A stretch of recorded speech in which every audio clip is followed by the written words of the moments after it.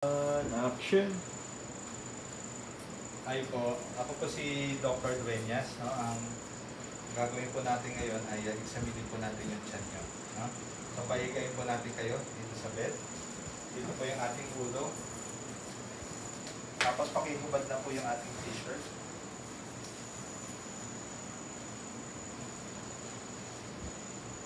Pwedeng ipatong na lang dito. Okay, so dito po ang ating ulo. Tapos ang kamay po natin dito lang sa side. Tapos ito po, flat lang po muna, no? So, the proper position for the abdominal examination, the patient should be in supine, okay? And then there should be adequate exposure, and then the arms of the patient should be at the sides. Initially, the patient should, the lower extremity should be flat. So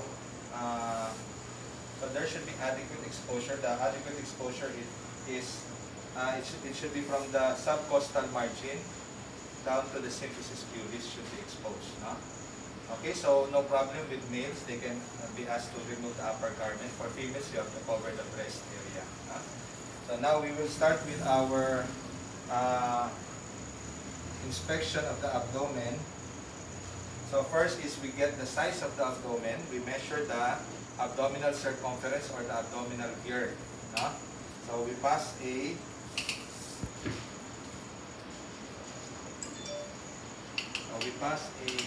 tape measure at the level of the umbilicus.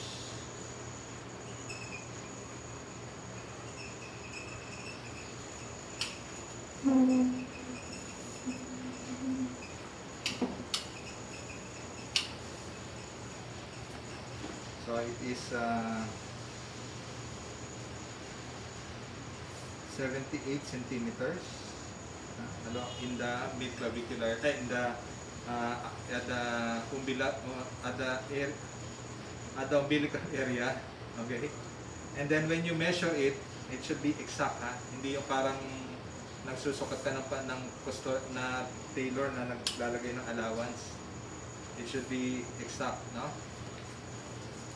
So that is your abdominal girth, no? And it's very important to measure that, especially if you are have patients who have ascites. You measure the abdominal girth every day because it will help you to say that you are diuresing the patient, and then that there is a reduction in the size of the abdominal girth, no? Or abdominal circumference. No? Next is to check for the shape of the abdomen. So you look tangentially. So you draw an imaginary line from the xiphoid process down to the symphysis pubis. If it goes beyond the imaginary line, then that's a globular abdomen. And if it goes below the imaginary line, then you have a xiphoid abdomen. No? So you have to be aware what are the very important for you to know also what are the different causes of your globular abdomen. Or a protuberant abdomen. So usually we follow the mnemonics, the 5F. No? So what are the 5Fs? No? So una, fetus, no? Pagkabuntis, or pagka-pregnant ang pasyente. Tapos fat, obesity. And then your fluid, pagka may ascites. Tapos pagka flatus, pagka-air, pagka-puno ng hangin, no? Pwedeng flatus, no? And then tumor, no? Tumor, hindi naman fumor, no? Para maging F, kundi fatal, ha? So kaya 5 F's yun for us to remember what are the possible causes of a globular abdomen, ha? So fat, fetus, fluid, flatus, fatal. So those are the different causes of a globular abdomen. Next is you check the skin. So check the skin if there's any lesions, any scars. No? For example, there are operative scars from appendectomy. If the patient had a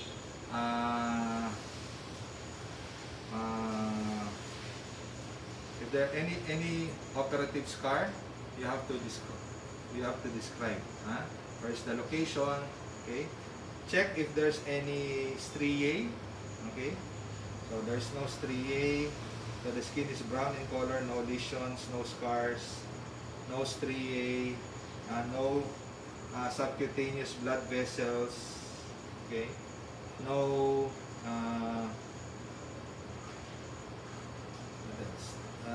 then you describe the umbilicus.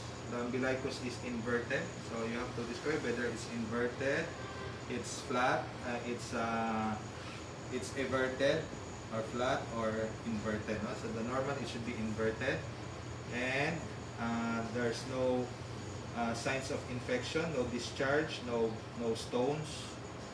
So the umbilicus is normal. You check if there's any hematoma in the abdomen. We have such what we call Callen sign and your Gray Turner sign. So Callen sign is we see the hematoma over the periumbilical area, while your Gray Turner sign is at the sides, at the flanks. That's your signs of hemorrhagic pancreatitis. Okay. Then you also try to check if there's any nodules. Okay, so try to check if there's any nodules. Sometimes there are nodules in the umbilical area, which may be a sign of your what we call your Sister Mary Joseph nodule. So the patient doesn't have that. So check if there's any caput medusae, any engorged vessels. There's no caput medusae. Then you also try to check if there's any visible pulsations. No visible pulsations, no visible peristalsis. Okay, so you can check tangentially for any visible pulsations or any visible peristalsis. None. The abdomen is symmetrical, meaning equal on both sides, and there is no localized bulging. No bulging of the flanks. There's no localized bulging. Okay, so that's for inspection. Now we go to your auscultation. So unlike other physical examinations wherein the order is inspection, palpation, percussion, auscultation, for the abdomen, after inspection, we go directly to auscultation. Why? Because we want to hear unadulterated bowel sounds. Because if you start with palpation and it goes to hyperperistalsis, you won't get any more accurate bowel sounds. So that's why we we auscultate first before we do any palpation. So what we do is to first try to hear the general tympanitic sound, tympanism. Okay, so we use the diaphragm, because the diaphragm is because bowel sounds are high-pitched sounds, so we use the diaphragm. Okay, so we listen. We start from the bottom at the right lower quadrant. Okay, and then listen for the bowel sounds. Okay.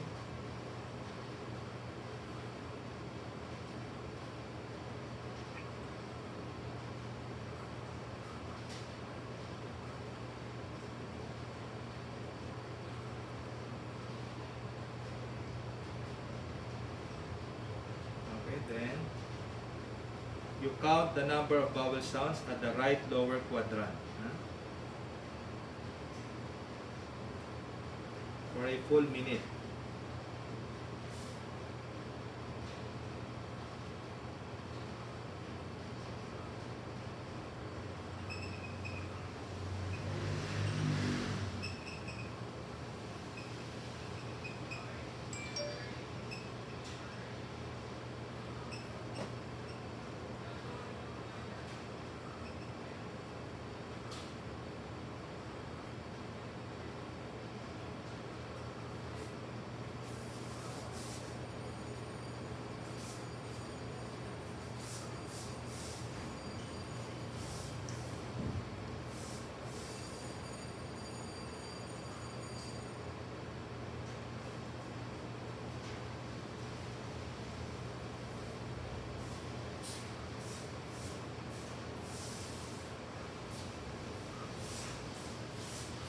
Okay?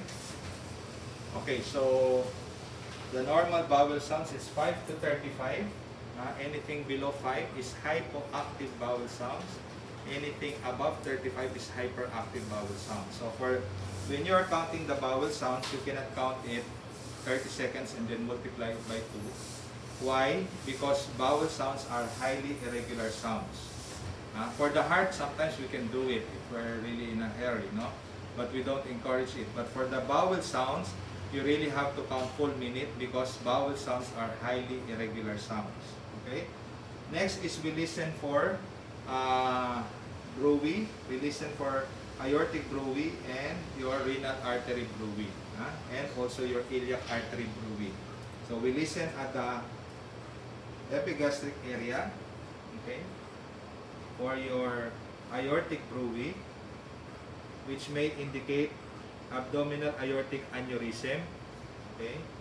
And then we listen at the right and left upper quadrant for renal artery bruit. And then we listen for the iliac artery bruit. Okay?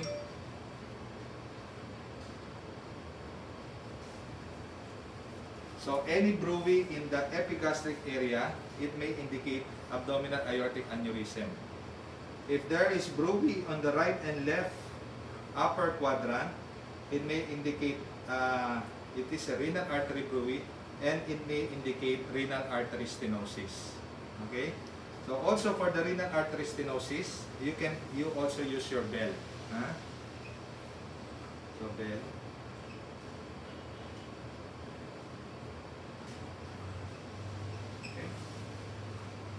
Okay, for the aortic, only diaphragm because they are systolic always, no? But for renal artery, they can be both systolic and diastolic bruit. So we use your bell and you use your diaphragm and your bell. Okay. Okay, so that is for auscultation. So for auscultation, normal active bowel sounds. No? For example, I counted 25. So 25. Bowel sounds per minute, that's normal. The normal is 5 to 35. No bruit heard over the epigastric, right and left upper quadrant, right and left lower quadrant. So that's for your auscultation. Then we go to palpation. So for palpation, the first thing to do before you proceed to palpation, you ask the patient, is there anything painful? May masakit ba sa tiyan? Wala naman. Okay, so if the patient says none, you can start anywhere. But if the patient says that there is something that's painful, for example, he points at the epigastric area, you have to examine that area last. Why? Because if you examine that area first and the patient goes into guarding, then it will alter your examination. It will affect your examination. So guarding can be both voluntary and involuntary. If it's voluntary, if you ask the patient to do relaxation techniques like breathing through the mouth, breathing deeply to the mouth, the abdomen should soften. Or any other relaxation techniques. Okay? But if it's involuntary guarding, even if you do relaxation techniques, the abdomen will still be firm and sometimes board-like rigidity. Okay? Okay, so walang masakit? Wala naman. Okay, so we start with our palpation. So for palpation, we start with our light palpation, one hand light palpation. So the depression of the abdomen is only light, around 1 centimeter. So you can do it this way. Okay, just feeling for any superficial tenderness and superficial masses. May masakit pa? Wala naman. Okay, so just light. That's your light palpation. Then you have your reinforced palpation or two-hand or double hand palpation. So this time you use 2 hands. So and then the deep palpation, it's either 1 hand deep palpation or 2 hand deep palpation. So 1 hand deep palpation, you press it deeply. So it's the same as your light palpation, but this time deep, more deep. Okay, so go around and palpate. So make sure that you cover all the regions, all the quadrants. Yung sakit. From time to time, you try to ask, if there's anything, if it's tender. Okay, that's one hand deep palpation. Then you have your two hand deep palpation or reinforced palpation, where in the hand below is for feeling, while the hand above is for pressure. So this time it's more deep. So may masakit. Okay, so again, you go around. So this is two hand deep palpation. Okay? Okay. Then after that, you do your bimanual palpation. You palpate for the liver, the spleen, and the kidneys. So for the liver, you can do it with one hand. So you start below the umbilicus. Okay, going up to feel the edge of the liver. Okay. Okay, and then if you happen to feel it, you measure how many breaths, how many finger breaths below the subcostal margin, no? And also try to feel for the edge and the surface. How do you describe? Is the edge sharp? Is the surface coarse? And are there any nodule? Is it nodular when you feel it? Okay. So that is for the liver. So you start going towards the direction of the head. Okay, and then go up and feel.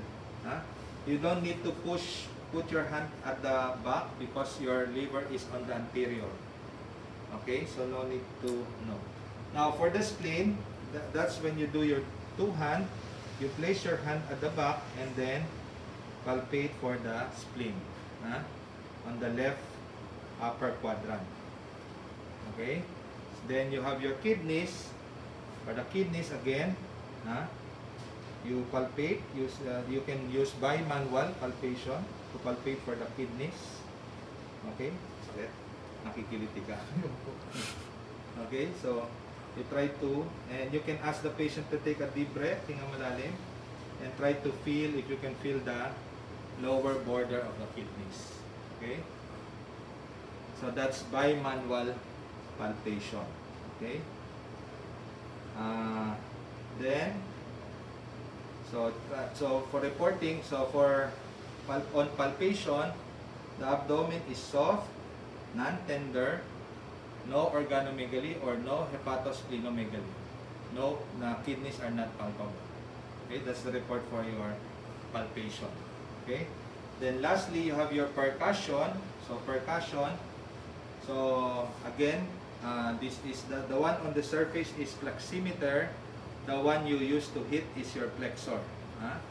So this time for the abdomen, there should be general tympanism. General tympanism. Okay. Okay, so you can do it horizontally or vertically, or so you go around. As long as you cover all quadrants and all regions. So I will do it vertically. So press on it deeply and then I will do it without, so that it will produce the sound.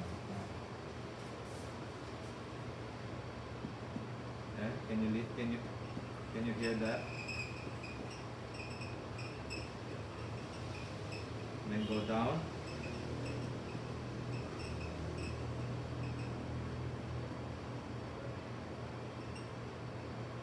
Okay, so this is your flexor. At the force comes from the wrist, and you use your middle finger.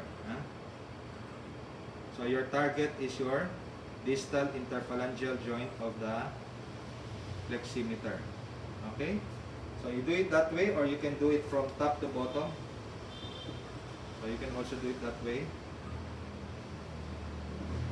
as long as you cover all the quadrants.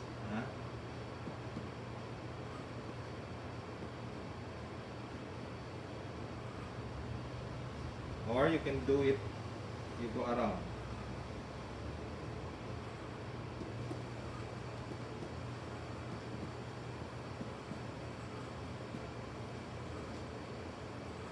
So it should be generally tympanitic. Okay? Next is for percussion, we check for your liver span. So for the liver span, the first thing to do is to check the lower border of your liver. So you start below the umbilicus, going up.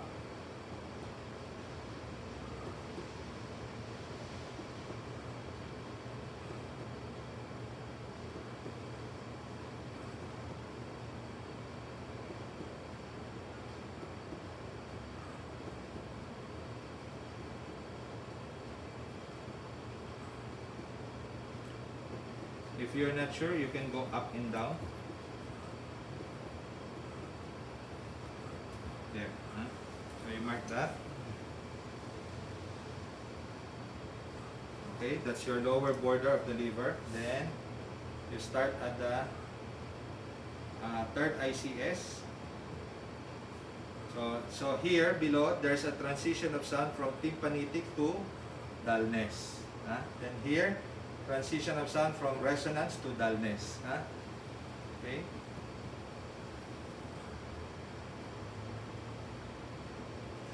There. So you mark that again. Okay, then measure.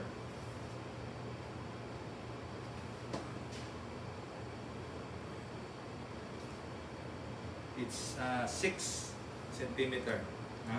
So the normal liver span is 6 to 12 centimeter along the mid-clavicular line. So it's still normal. Okay. Then next is to check the trough space. So checking for splenomegaly.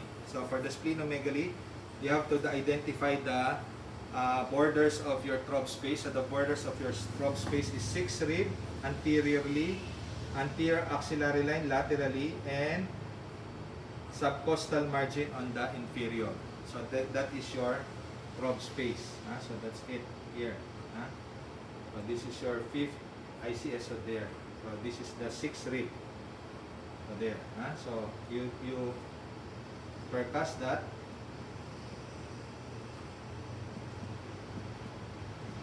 So it's tympanitic, no? And then ask the patient to take a deep breath in ng malalim. So it should still be tympanitic. So meaning the trough space is intact. There is no obliteration of your trough space. If there is obliteration of trough space, that means that there is splenomegaly. Okay? So we're finished with, so we'll report the percussion as, so percussion tympanitic all over. Liver span is 6 centimeter along the right mid-clavicular line. Intact trough space, no splenomegaly. Okay, so that's for percussion. Okay, finally we do your special exams. So for the special exams, we start first with your test for appendicitis. So test for appendicitis, you have your BURNEY'S. Okay, BURNEY'S sign. So there are different signs for your appendicitis. You have your BURNEY'S, you have your BLUMBERG'S, your ROVSING'S, your jar tenderness or MERKLE'S sign, then your psoas and your obturator. So a total of 6 signs. No? So first we start with your BURNEY'S sign. So BURNEY'S sign is you palpate at the BURNEY'S area. So BURNEY'S area is you draw a line from the umbilicus to the anterior superior iliac spine. 1/3 of that is where your BURNEY'S point is. So, may masakit ba? Wala. Okay, so that's your BURNEY'S sign. Now, once you are there, you do your BLUMBERG'S sign, also called your rebound tenderness. So you push down and then pull it out rapidly. Okay, so may masakit. So if there's no pain, that's normal.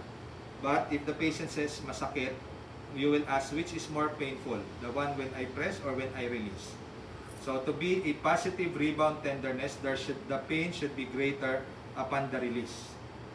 So the pain is when you remove your hand. That is your rebound tenderness. No? Then you have your jar tenderness. There are 3 types of 2 ways to reduce your jar tenderness. You ask the patient to cough 3 times. Diba? Okay, may masakit ba? Okay, so that is your jar tenderness. The other one is on standing position. You ask the patient to tiptoe and then drop forcefully. If there's pain in the right lower quadrant, that is positive for jar or MERKLE'S sign. Then you have your ROVSING'S sign. So you press here. You ask the patient, where is the pain?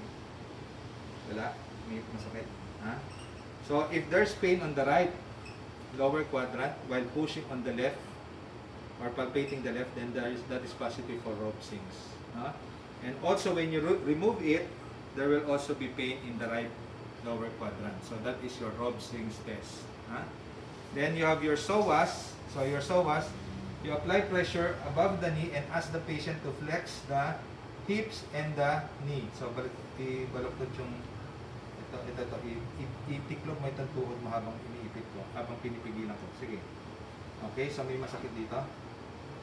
Wala. So that's your psoas sign. For it to be positive, while we are applying pressure above the knee, and then you ask the patient to flex the hips and the knee. If there's a pain in the right lower quadrant, that means that it is positive for psoas sign. Then finally, obturator sign, you flex at the knee, the hips and at the knee, and do your internal rotation. That is your obturator sign. So if there's pain in the right lower quadrant, that is positive for obturator. So all of these tests indicate that these are signs of peritonitis. So it's not exclusively for appendicitis. Anything that causes peritonitis, it can produce these signs. For example, in patients who have ruptured ectopic pregnancy, this will also produce these signs. Okay, next is your test for acute cholecystitis. So the test for acute cholecystitis is what we call Murphy sign. So Murphy sign is we apply your hand on the right lower quadrant and then ask the patient to take a deep breath and simultaneously you push in. So again, so sabi ko sa'yo, hinga malalim. Okay, hinga malalim. Okay, may masakit ba? Okay, isa pa. Okay, so you push in while the patient is taking a deep breath. To be positive for Murphy sign, there should be an arrest in the inspiration, meaning because of the pain, the patient cannot complete the inspiration. So, mapipigil, there is an arrest in the inspiration. It's not the pain that makes it positive, but it is the arrest in inspiration that makes it positive Murphy sign. Okay? Then you have your test for ascites. So test for ascites, you have 2. You have your fluid wave and your shifting dullness. So for fluid wave, so I ask the patient to put the hand here, and then your hands here to feel, and then you tap here. Okay? So if there's fluid, you will feel that there is a tap on the opposite hand. Okay, that is your fluid wave. Another thing is shifting dullness. So shifting dullness, so in supine, you palpate, you percuss, and then ask the patient to go to the lateral decubitus. There should be a shift in the fluid. So ganito yun. So percuss.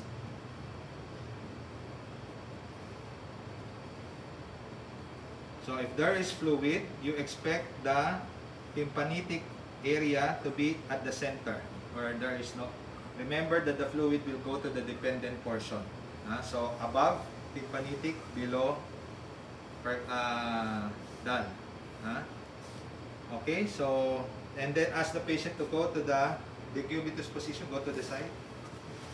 Okay, then wait for the fluid to go down. So if there is fluid, the fluid will go to the dependent portion, go to the lower abdomen. So when you percuss,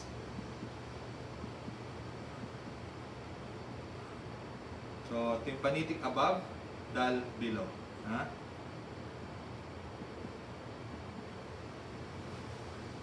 Because the fluid is down there. Okay? Okay, so that's for ascites. So finally, our test for your postovertebral angle tenderness. So tayo, tapos talikod ka sa kanila.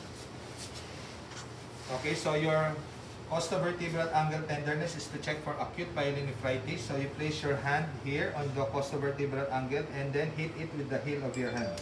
Here. Huh? And then go to the other side. If there is pain, okay.